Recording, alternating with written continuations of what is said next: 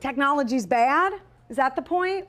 No phones, no computers, no technology. All right, we have said goodbye to our phones. All this for an entire week at Beechwood High School.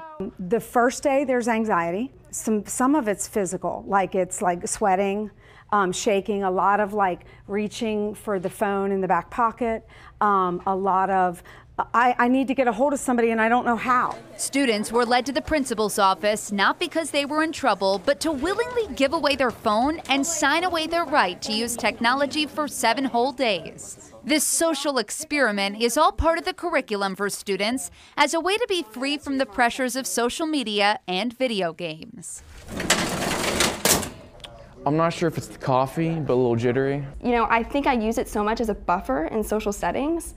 I need to learn to kind of let go of that and to, have more human interaction, which I know it's horrible to say, but when you grow up in this day and age, it's kind of hard to, keep that mentality that, you have to interact more than being on your phone because that's what everybody else around you is doing. But you guys have constant reminders of where you're not. For teacher Julie Rash, this is her 5th year testing kids.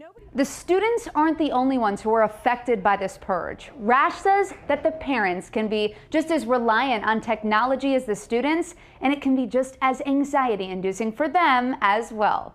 Raise your hand if your parents have tracked you. Well, you have to know that your parents are going from knowing where you are at every second, literally on a map, and not knowing where you are at all. So, there has to be the communication that we had when I was growing up. We're told there's mixed reactions from students on day 7, some who want their phone back immediately and those who say, I'm good without it.